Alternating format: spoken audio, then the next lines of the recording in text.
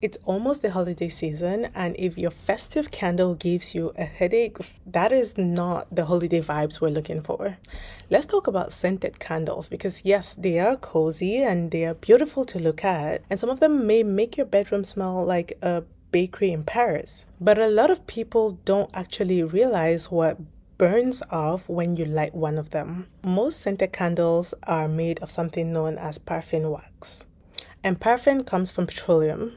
And when petroleum burns, it releases something known as volatile organic compounds. And this can go on to irritate your eyes, your nose, and your throat. And so if you even get a light, scratchy, or itchy feeling when you're around a candle, this is your body giving you a signal that that candle is releasing these volatile organic compounds which you cannot see. And the stronger the fragrance of a candle, the more of these compounds are being released. And finally, there is the soot. If you've ever lit a candle and you notice this black smoke around the rings of the candle jar or even just as the candle burns, then congratulations because you've been inhaling that too. Doesn't mean you should never light a candle again. Opt for candles that are labeled as being produced out of soy or beeswax. Candles by themselves are not evil at all, but the problem comes in when you burn the wrong candle in an unventilated room and turn your room into a chemistry lab.